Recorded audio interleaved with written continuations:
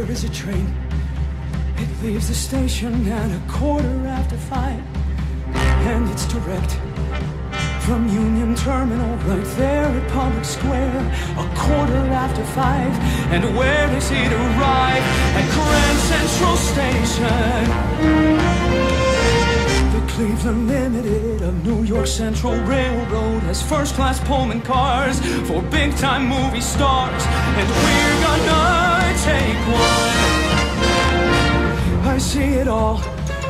The leather seat, the steak we'll eat, and then that train conductor's call.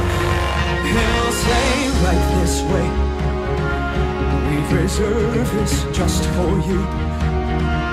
You've been waiting for this day. It's the least that we can do.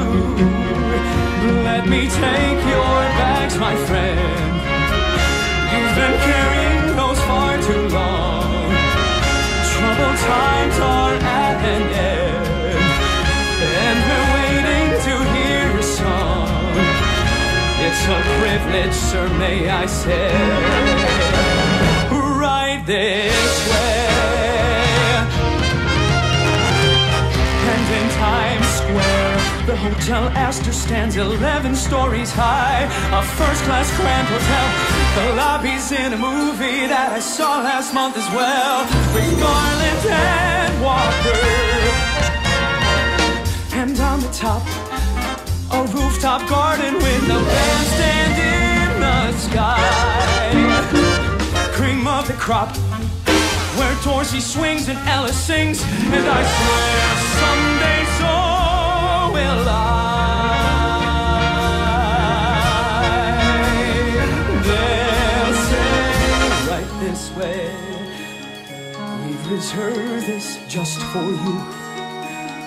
You've been waiting for this day. It's the least that we can do.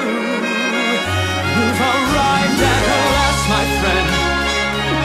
You've been fighting for far too long. After bunks on cargo ships, after trenches in the rain, after running for cover while dodging the flak, and 3 years and 8 months to fight my way back, and losing my faith, busted glass.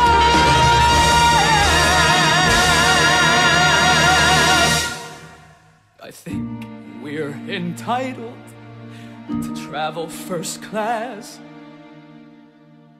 Don't you? How? Whatever gigs, whatever dates, whatever bookings we can get,